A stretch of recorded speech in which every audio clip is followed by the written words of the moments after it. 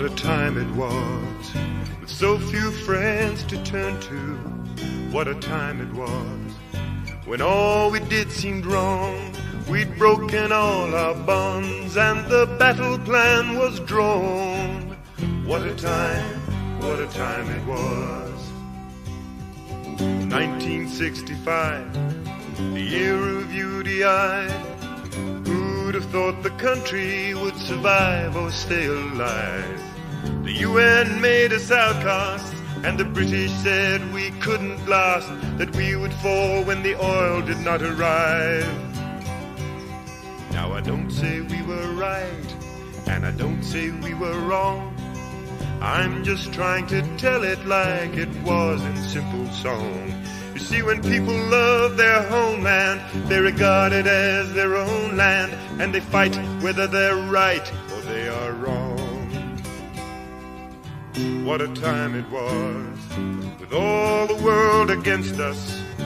What a time it was, not all we did was wrong. We'd broken all our bonds, but life kept going on. What a time it was.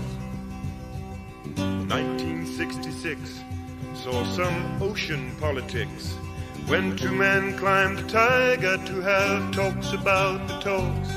They talked and talked and talked and talked and talked and talked some more. The negotiations ended in deadlock.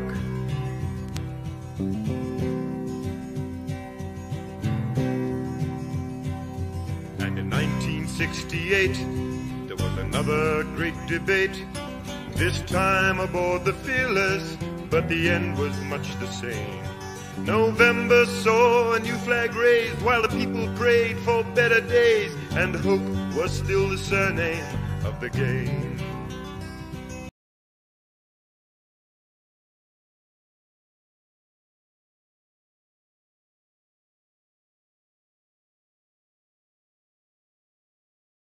Population and the forces of Rhodesia. On behalf of the Rhodesian population, Mr. John Parsons.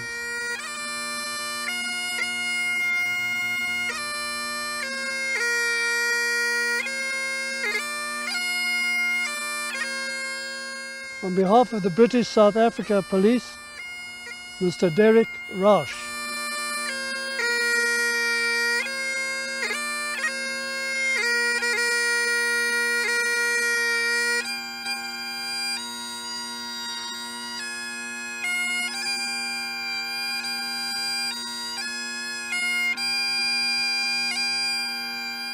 On behalf of the Rhodesian Army, Lieutenant Colonel Terry Lever.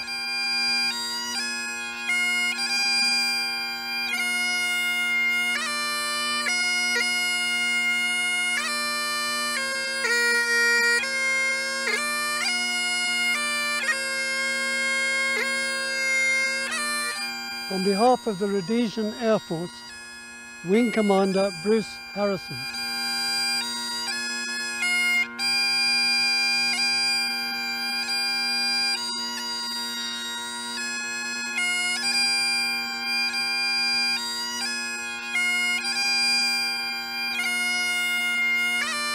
On behalf of Internal Affairs, Mr. John Connolly.